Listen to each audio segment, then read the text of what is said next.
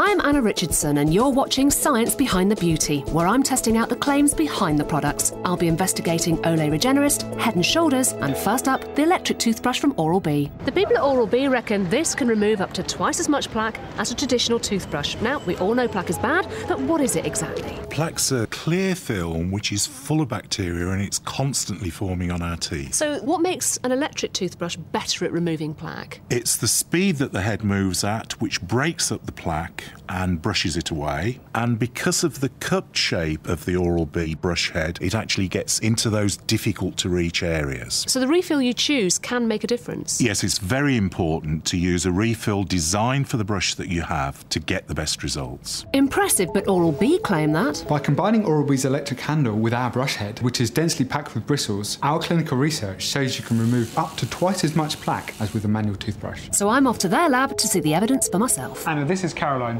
This morning, Caroline used an Oral-B electric toothbrush. She's rinsed her mouth with disclosing solution so we could see the plaque, and I'm going to compare the results with the picture we took last week after she'd used a manual toothbrush. There really is a remarkable difference, isn't there, between the two images? Something like twice as much of the plaque has been removed. And that's been clinically proven? Yes, all of our research is accredited by the British Dental Health Foundation. I've got to be honest, Caroline, it's not your best photo. Join Anna in the next break when she'll be investigating Olay Regenerist and Head & Shoulders.